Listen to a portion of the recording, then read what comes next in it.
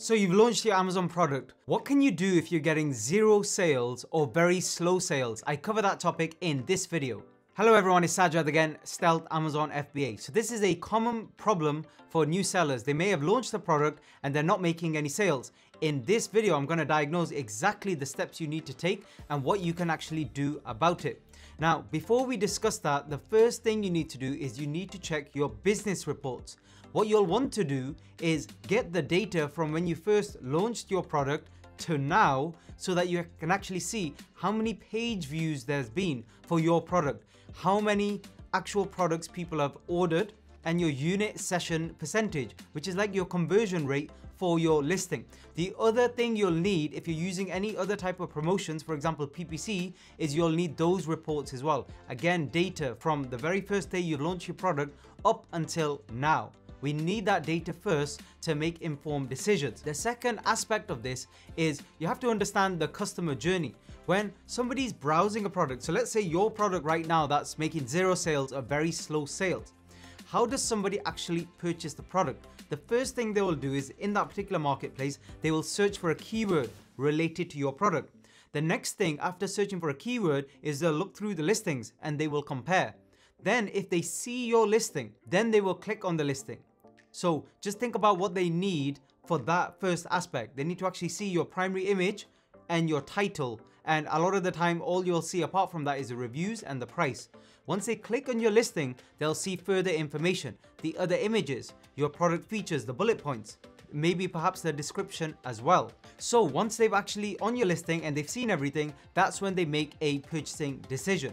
They'll either decide to, for example, add it to their basket or purchase it right now. So that's the journey. So what we need to do when we're trying to analyze why your product might not be making any sales is we need to reverse engineer that procedure. So the very first reason why your product might not be making any sales is poor visibility. Customers just have not seen your product. And a great way to check this is, again, check from time of launch up until now, how many page views or sessions has your particular listing had. If you launched it 3 weeks ago and only 5 people have seen the page, how are you expecting to make hundreds of sales? So that's your issue there. People are not even seeing your listing. And that might be an issue with a defective launch. You didn't launch your product properly. You didn't use enough sponsored ads, PPC, or any other types of promotions to get it in front of eyeballs. And that's something you need to address immediately. In that particular scenario, your listing itself might be okay. It might be fine and it might convert fine. It's just people are not seeing it. The second reason, I would call this curbside appeal. So what do I mean by that? It's that your particular listing is getting impressions. So when they search, it's somewhere there in the search. Your listing is there, buried inside, let's say page 1 or page 2 or even further down. But people are not clicking on yours as compared to some of the other products. So in terms of curbside appeal, what can you do? Consider changing your primary image. Go and use the Amazon product research software, for example, Helium 10 and Jungle Scout. I have discounted links to both below. Use that to see in your niche, what are the products that are doing the best? You can even actually use brand analytics for this. You can actually see for your particular keywords or niche, what are the products? Amazon will tell you this. What are the products that are getting clicked on the most? If you want me to show you how to do that in a separate video, just comment below and I'll do a step-by-step tutorial on that. The reason you want to check that is you want to copy what they're doing. Why is somebody clicking on that one more than some of the other listings? Consider changing your primary product image, the angle you're showing your product. Consider what other things people see in your listing at the beginning. For example, the title you could modify, the price. Are you doing any other types of deals, promotions, vouchers, lightning deals? All of these things you can consider because then that will make your product stand out a little bit more on the sea of products in your niche. So that's the second tip, curbside appeal. And the third reason is price. One thing people forget when they're doing their profit margin calculations, especially beginners, you've got an idea of your target price. Let's say it's $25. But at the beginning, let's say everybody in your niche with similar products is selling for around $25. So that's your aim and that will give you a great profit margin. However, when you launch, you've not got any reviews, you're a brand new listing. You need to lower your price. And the reason for that is when a customer sees your product next to a product that has 100 reviews already for $25, they need something to convince them to purchase your product. So it makes more sense for you to sell it for $18. So even though you've got no reviews, or only a handful of reviews, the customer's thinking, actually, hold on, I'm gonna try this one because it looks exactly the same, but it's a lot cheaper. And then what you can do when you've got the requisite number of reviews is you can increase your price back up to $25 in the future. The next reason is incentivization. Like, are you giving the customer some sort of incentive to purchase your product? And a great way to do that is to add scarcity or add some extra form of value. Everybody loves a good deal, and that hasn't changed. That's more before than previously. For example, I was doing some analysis for a new product that I'm considering, and what I found in terms of the keyword research, this is directly from Amazon. At the moment here in the UK, one of the most sought after keywords is garden furniture sale clearance. Literally with sale and clearance at the end of it. Why? Because everybody wants a deal right now. Money's tight. People are looking for clearance products. They don't really care what type of furniture there is in their garden as long as they get a good price for it. So what is my point? Well, for your particular listing, consider adding vouchers and adding other sorts of deals, promotions, a sale price on your product. You can do all of this if you want. Again, a step-by-step tutorial showing you how to do this, just comment below and I'll do that for you. But what happens there is when they see your listing, and it's for $18, but you've also added a voucher taking off another 10 or 20% from the price, they're more likely again to first click on your listing because they can see that voucher in the search page, and then they're more likely to convert on your listing because they think they're getting a really good deal. You can play with this by just increasing the price to $19 or $20 and adding a 20% voucher. You can do it that way around if you're very worried about profit margins. But remember, for your first flip, for your first launch, don't be too worried about the profit margins. You just want to get the ball rolling and you want to get ranking. So even if you do a little bit better than breaking even, you need to consider that and think a little bit more longer term. So what is the next thing you can look at? The next biggest reason why people make zero sales. Just before I discuss that, I put a lot of time and effort into these videos and I enjoy bringing this free information to you. So if you could help me out here on YouTube by just clicking on the like button, subscribing to my channel if you're new, and just comment below to let me know that you're appreciating these types of videos. I do try my best to put out as much free content and value there as possible, especially for entrepreneurs and in particular Amazon sellers. So the next thing to watch out for, what can often happen is you launch your product, you're making good sales, and then suddenly, boom, one day the sales are down 50%. Is for you to investigate this. And one other reason is you may have recently received a negative review, an extremely negative review. One of those like well-worded ones where somebody's written an essay where they've clearly used the product and they've kind of worked out all of the negative things about your particular product, not knowing that that might just have been one defective product. So you need to try and sort this out. And there's a few ways around it. Now, occasionally, back years ago, what you could do is you could somehow find a way of contacting that particular customer. Nowadays, I'll tell you not to worry about that too much, and also you don't want to get into any extra trouble. The best way to deal with a negative review for your product, because remember, this will happen. No product's perfect. Best way to deal with it is to drown out that bad review with lots and lots of positive reviews.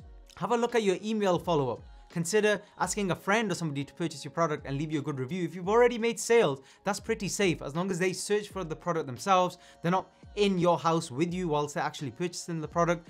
As long as they're not, in contact with you in any way, like a close kind of Facebook contact or anything like that. The other way to do it is actually just request more reviews for your product. You can do this by clicking a button in your Amazon Seller Central account. So if you click on that, go through your last few weeks of orders and just click on request review. And then that way, if you get a couple of positive ones, it will actually drown out the negative review. So that's a quick way that you can actually deal with this issue right now. The next one is poor conversion for your listing. So what can you actually do about that? Well, a related point, this is a mindset point now. Understand that being an entrepreneur requires action all of the time. Inaction and freezing up when things are not going your way is something you have to avoid. The problem when it comes to, for example, selling on Amazon or any new business is, let's say you launch one new product and it's not going particularly well. 90% of people just fail and give up right there, even though they don't understand that if you make calculated risk-benefit decisions over a long period of time, you will win compared to everybody else. That's not up for debate at all. So let's say you had, I don't know, a 50% chance of your product doing well. If you flip the coin enough times, you will eventually get a heads, even though you've got tails the first 2 times. So my point there is, if you're getting slow sales, don't just give up. This is your opportunity to learn. Think about everything you'll learn to try and get sales going for that product. You can use that knowledge and information for your next few product launches. And it might actually help your next few products do 10 times better than they otherwise would have if you didn't get this negative experience with one of your initial products. So poor conversion, what do I mean by that is you need to look at your keywords for your product. Are you actually ranking for a lot of them? Actually type in your main keywords for your niche and see where your listing comes up. Can you add that keyword in your product features? Is it already there? Is it somewhere in your title already? Optimize for the keywords. Then optimize for the rest of your listing. For example, the images. Can you add better images? If you've had a positive review, why not copy and paste that positive review and make that one of your product images? Again, it might improve people actually purchasing your product. The next reason for slow sales or even zero sales for your particular product, if you've done everything else I've described, is then you have to actually consider whether it's a good product. Now, even before you consider that, what are the dynamics of your niche? It's quite possible when you were purchasing your product, everything looked really good, but by the time you've actually launched it, a lot of others have a very similar product, similar price point. And the problem with that is supply and demand dynamics. So let's say 100 people search for your product every day, or let's say actually 100 people purchase that particular product. Now, if there were 5 people offering that when you first started researching the niche, so let's say sales are spread 20, 20, 20, 5 times. However, now there's 20 different listings offering the exact same product. Well, then you've reached a problem where there's a bit of saturation in that niche because demand hasn't really increased. It's still 100 orders per day. However, there's a lot more listings, and that can happen, especially with new trending products. What you need to do next time is learn from it, clear your products, try and sell them for break even or a little bit better as best you can, reduce the price, get ahead of everybody else, learn from it, and then with your next product, differentiate better, research the niche better. We've all had, any successful Amazon sellers had bad products. I've had many really bad products.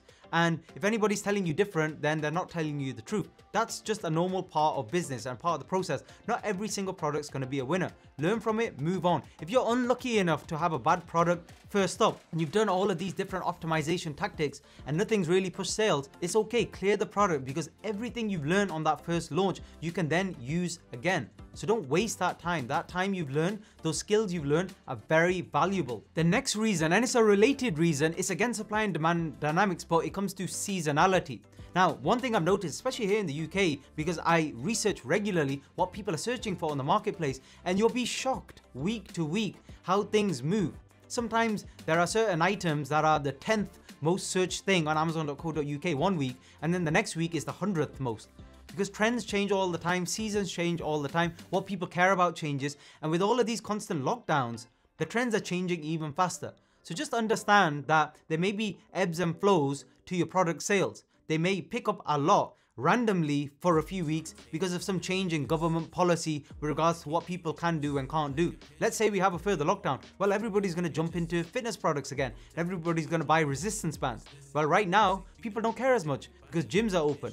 But that does not mean you're gonna lose money on your product. It might just sell a little bit slower over a period of 6 months rather than the 3 months that you were expecting, but you still make profit on it, so just be patient. There are actually several other reasons as well, but what I'll do is I'll make a part 2 video if you guys are interested, and I'll discuss some of the other reasons as well because I don't want the video to be too long. And also, our comprehensive training program is the second link in the description below if you're interested. We are running a promotion at the moment, so you can use the coupon code, which is also below in the description, to get an extra discount. So if you've got any questions about what I've discussed so far, please comment below, and I look forward to speaking to you again very soon. Thanks for listening.